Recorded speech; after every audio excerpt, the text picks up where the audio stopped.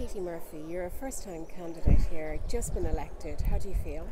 Oh, it's unbelievable. Like, it's not reality at all. It hasn't sunk in the slightest, but I'm absolutely delighted, thrilled, absolutely thrilled.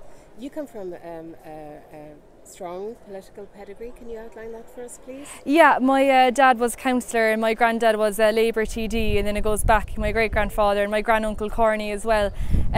So there was a bit of pressure now, and now that I'm elected, I have massive shoes to fill, but I'm excited for the challenge. And you're studying politics as well, I believe. Yeah, I'm doing history and politics through arts in UCC.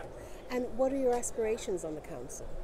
I'd like to just have young people represented and try to do the best I can. You know, West Cork is a beautiful place, and I wanted to be home for myself and other people my age instead of immigrating, so I want to do the best I can for the people there. They deserve the absolute best. And will you combine your studies with your work as a councillor, or will you take a year out? Or? I'll combine them both. Art there's much hours a week, and the college are very accommodating and stuff like that, so I'm excited to do both. It'll be good. And if it's not too personal a question, can I ask, what's your most abiding memory of your dad on the council?